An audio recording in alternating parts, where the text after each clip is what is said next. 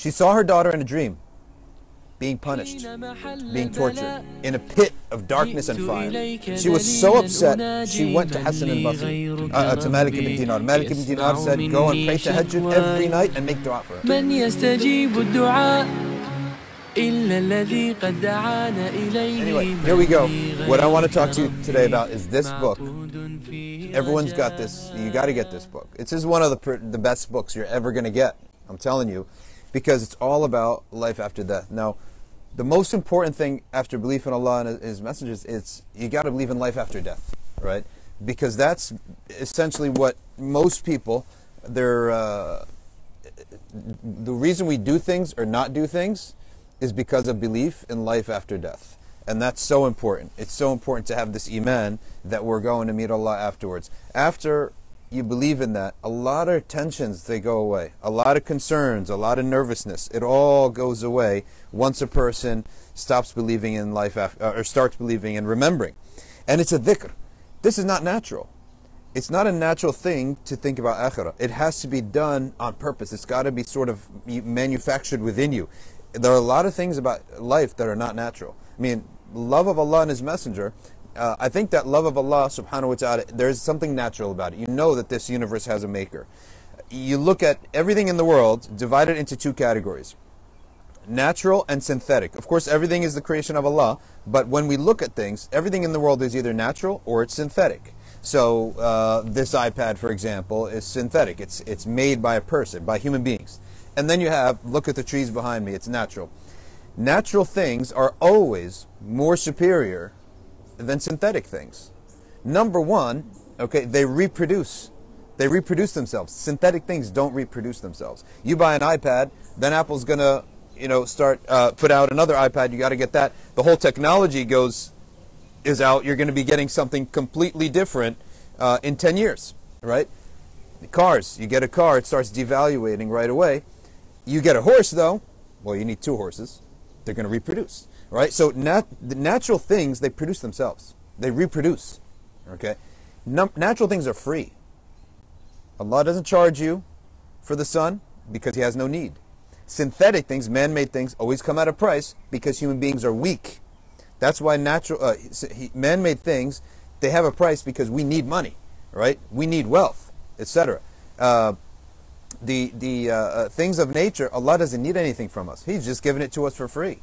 All right? Allah is more loving, and the ubudiyya of Allah, the being a slave to Allah, we receive His benefits. We profit from Him. He doesn't profit from us, but human beings, we profit from each other.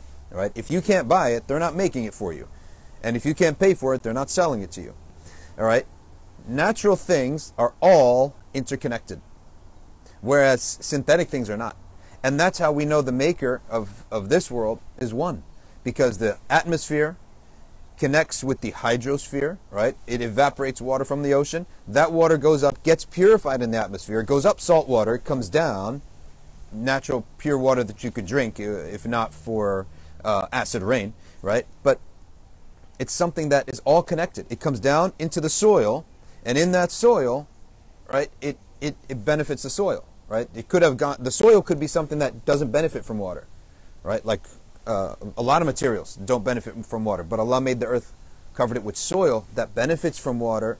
Number one, it purifies water, and number two, things can grow, and it can be a home for things, and that's the geosphere, the rocks and the soil. And then who benefits from that? The biosphere, the deers, the chickens, the human beings. We eat from these things, right? So everything is connected, and that's how we know the maker of this world. Number one, because nature is superior to man-made things and synthetically made things, we know that the maker of this world must be superior in all of His attributes than the maker of synthetic things. In the same way that you would never believe that a chicken can make an iPad, or that a rock, right, could make a dam, a beaver's dam, or that a tree could make a nest, because they don't have the ability. Likewise, we don't have the ability to make nature, to create nature. So the creator of nature must be greater, right, in all of His attributes than the creator of synthetic things.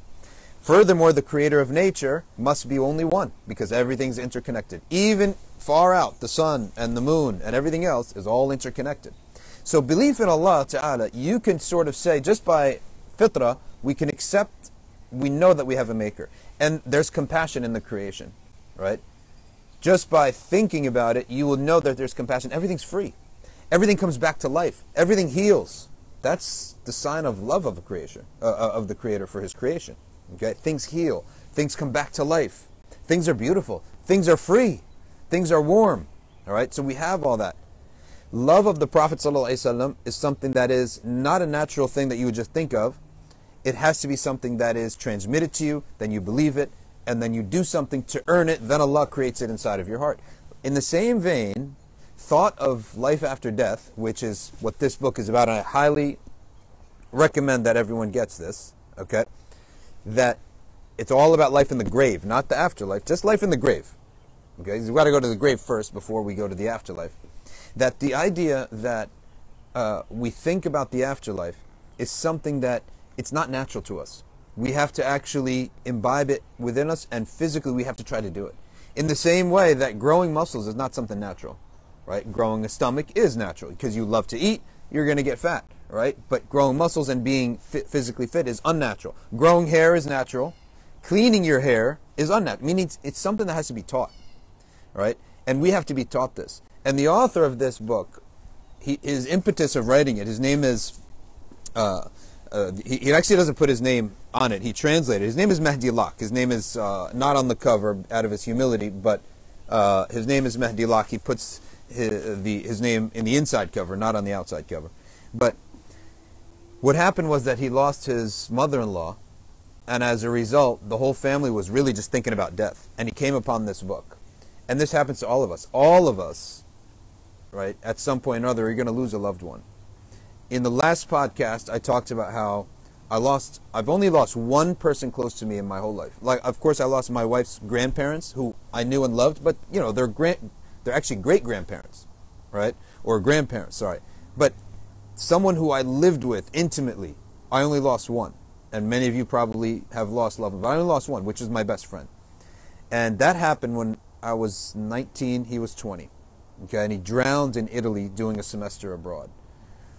And when you think about death, when you experience the death of a mu'min, wallahi, this is the best reminder. It is the most amazing experience. And honestly, it's an amazing experience.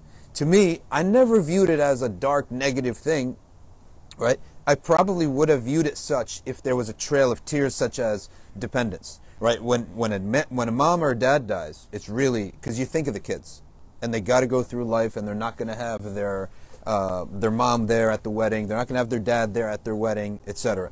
But Allah takes care of them, and the community takes care of them, or Allah uses the community to take care of them.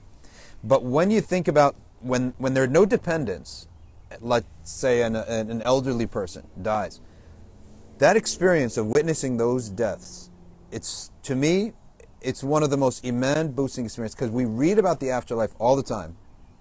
And when you think that someone that you know, that you lived with, just went there, okay, their soul came out of their body, we don't know what that means. And it's a scary thing. If I was to pin you down right now and say, listen, I'm going to take a tooth out of your body, a tooth. What does Imam al-Ghazali in The Alchemy of Happiness say about pain? He says that pain, it only occurs where the body is connected to the soul.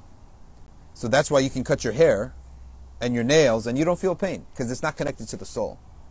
So you only feel pain insofar as the body is connected to the soul. Okay? When we talk about this, imagine now the soul itself coming out. And Al-Ghazali says nobody talks about that pain because they're in so much pain that they can't talk, they can't even open their mouths. And yet for the mu'min, for the believer, it's like just plucking a flower or plucking a grape, right? It's scary because someone's about to take your whole soul out, not something out of your body, your entire soul out. So it's a scary idea. And everyone who is about to die and sees the malak al-maut coming is scared. The Prophet ﷺ said, "Inna lil-mauti sakarat." Even the Prophet ﷺ is saying that he experienced this nervousness at the soul being taken out, sakarat al-maut, this scary part of death. But for the mu'min, the soul comes out very lightly, right? And in fact, they may see images that are so beautiful, that it's almost like an anesthesia, and they start looking forward to the world they're going to. And go ask your grandparents and see what they say, and all of you, okay, about people who died, the righteous people who died. They always tell you that they're seeing things. Okay, they always say. In England, I was there. There was a Bengali woman, and she was very old. She was dying. Her grandson was there at the deathbed, by her hospital bed, and he was reciting to her Yasin. And then after they finished Yasin, she started saying La ilaha illallah, La ilaha illallah, La ilaha illallah. She sat up, and she was saying La ilaha illallah with such strength, although she was on her deathbed. That means she was really weak. But at that moment, she got up and she was saying La ilaha illallah, La ilaha illallah, and she was staring around the hospital bed. And some of these people have said that we saw that the roof of the building that they were in comes off. And they were just looking up. Right? We see a roof. They were seeing something they were seeing the ghaib. What is ghaib to us? They were seeing it. Okay? And she started fervently saying La ilaha illallah over and over and over and over. All right? With such strength. And then she said Muhammadur Rasulullah sallallahu alaihi wasallam, and she laid down, and he was like, subhanallah, she just had this burst of energy. And then he was distracted. He was like telling his family that she had this burst of energy. And then suddenly he looked and she had passed away. So Allah Ta'ala, He never shocks a mu'min. And as far as we treat Allah subhanahu wa ta'ala with sincerity in this world, we're going to see that reward when we die, at the moment of death. And it becomes, as the Prophet ﷺ said, the greatest moment of our existence. That's why that podcast is called The Ultimate Experience. It becomes the greatest moment of your existence, is the moment when all of the ikhlas that you put in this world, you get a feedback. You get paid back for that. You get the reward of that. And Allah subhanahu wa ta'ala says, وَهَلْ جَزَاءُ الْإِحْسَانِ إِلَّا الْإِحْسَانِ. Someone who's sincere, isn't his reward going to be someone who gives goodness? Isn't his reward goodness? And how do we treat Allah? We treat Allah by our opinion of Him, number one. Our constant prayer to Him. Many people, they look for cheats and stuff to do a lot of dhikr for their iman to go up. I'll tell you what's going to take your iman up is dua. There is nothing like dua. And the generosity of dua, that you say that we all know that there are three possible responses to the dua. Either Allah gives us what we ask for, or He takes that dua and He forgives some sins, or He gives us something in the akhirah as a compensation for it. Right? Now guess what? Here is the beauty of it. Any time that your mind tells you, oh, I might get this, might not get this, go back to your mind and tell yourself, Allah is generous. Listen to this. If you have sins, then the first portion of your dua, if your dua gets answered, and you make dua 100 times, you get your dua answered, that counts as one dua answered. The other 99 du'as, that you made, half of them, they will all go to purify your sins, and if your sins are all cleaned, then they become reward for you on the afterlife. So what do you get? All three. So don't ever think that when they say that dua, you're going to get one of three things. No, you can get all three, or two, or just one, right? But you could possibly get all three. If Allah answers that dua, and you prayed for a year, He didn't answer a year of dua, He answered the one dua. All the rest of those dua go to cleansing your sins, and to elevating your rank, and to extra compensation in the afterlife. I'm telling you, our way in this Dajjalic era, we're in a Dajjalic era. And what is Dajjalic? Ghafla, heedlessness of Allah and of the afterlife. And what does Allah always say? God and the last day, all the time. That's anything that distracts you from Allah and from the akhirah, it's darkness, right? And it's so important to realize that Dajjal, Shaitan, are not worried about the one who shouts loudest for Islam or down with the Dajjal. He doesn't, that's not what he worries about. What he worries about is the one who prays and he makes dua, all right? And he observes the Sharia, even if he's silent or even if he's muted, or even if he has no ability, no capacity, I mean, 99.9% of the Ummah have no capacity to say anything about this Dajjalic world. They're not in the position to do that. They wouldn't even know how to. What Dajjal, what is his kryptonite, and what is Iblis's kryptonite is the Iman that's in your heart. Right? Which is not to say that we shouldn't always be forbidding wrong and commanding right. We should always be doing that. But the real crux of the light of Iman, it comes when you make dua, when you pray. There's an amazing story about Malik ibn Dinar. Way back in Basra, a long time ago, a third generation Muslim. That means his teacher studied under the Sahabi. Who was his teacher? Hassan al-Basri, who was raised in the house of Salama, wife of the Prophet ﷺ. Hassan al-Basri's mom was a servant. She used to work, do chores for Salama. Okay? When she had a baby and she needed to work, she was a poor woman. So the wife of the Prophet, Salama, said, give me the baby. I'll take the baby. I'll raise the baby. At night you pick him up. So she basically offered herself for babysitting, essentially, for this baby. And that baby became Hassan al-Basri. No wonder he became Hassan al-Basri when the wife of the Prophet, Salama, basically is his caretaker. Right? Took kindergarten and pre-K in the household of Salama. When he grew up, she sent him off to be around Sayyidina Ali ibn Abi Talib and Hassan and Hussein and Muhammad ibn Hanafiya and those Sahaba that were in Kufa. He never met the Prophet. Well, his disciple was Malik ibn Dinar. Now, Malik ibn Dinar, something special about him, for all of his youth, was a complete sinner. He was a cop for the Umayyad dynasty, and he was a drinker. He used to drink. No woman would marry him.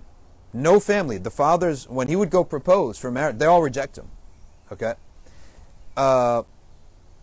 When it came time for him to marry, the only person he could marry was a prostitute. And he married her. And she stopped being a prostitute and they got married. Okay?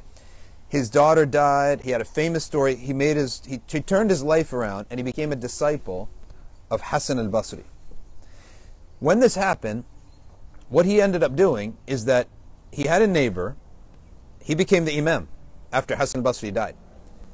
The neighbor came to complain to him and said to him, my daughter has died. Now this daughter was very unique. The neighbor of Hassan al-Basri, her daughter was said to be the prettiest woman in all of Basra. The prettiest woman in all of Basra. All right? She died. She was not a good person. She used to misuse the gift of beauty that Allah gave her.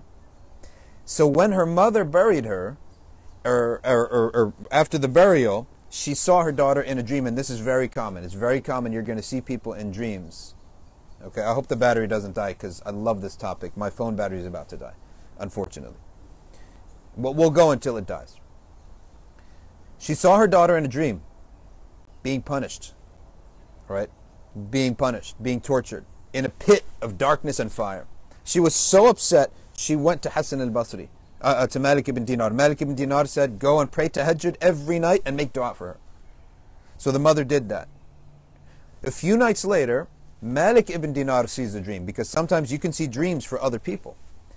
He saw a castle in paradise that was his. He knew in his heart that it's his. He goes in and he looks inside and he finds that girl wearing a crown of gold and sitting on a throne. Okay? And he said, what happened? We saw you in a pit of fire. She said, a man came to the graveyard and he recited 1,000 salawat on the messenger, peace be upon him. And he said, oh Allah, distribute this reward of this to anyone who needs it in the graveyard. And he left. And she said that it fell onto my grave. So in other words, the dua caused her forgiveness. It caused this man to come in and bring this light and put out the punishment that she was facing. Because that's what dua does.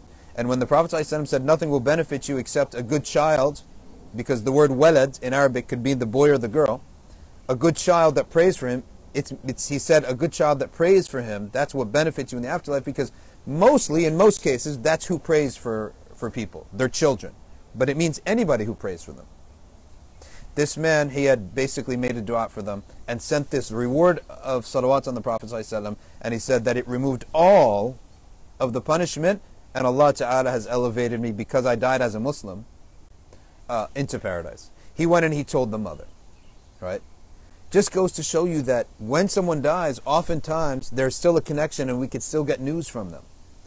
Every time someone dies, I guarantee you, usually 1 or 2 nights, the loved ones get to see their state, right? Usually, especially if it's a good state, right?